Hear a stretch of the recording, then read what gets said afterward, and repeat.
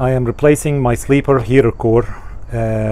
For a very long time I've been driving this truck. I can smell a bad smell.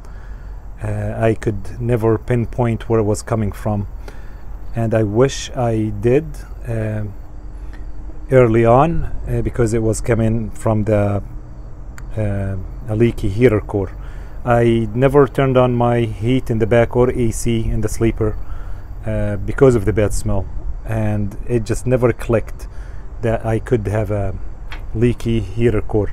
And the only way that I was able to tell I have a leaky heater core is by looking at the hoses that comes out, and there were drips of antifreeze right there, and that's what made me think if I have a leaky heater core.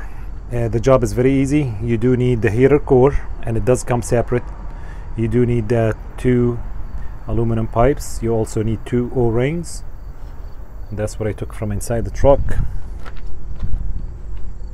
That's the location. I had to take a few of this type of clamps. I had to take, there's a plastic piece that covers, no, actually I'm sorry, the plastic piece that goes over here, I took it out just to give me an easier access, and those pieces were around this whole black box, even around that fan box, so I had to take them all off.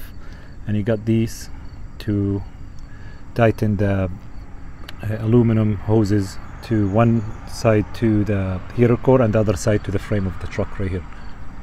This one goes on the bottom on this side, and this one goes on the top.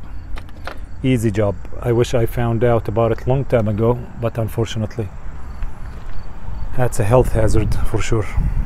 I will be sleeping much better now. Thank you. Have a good day.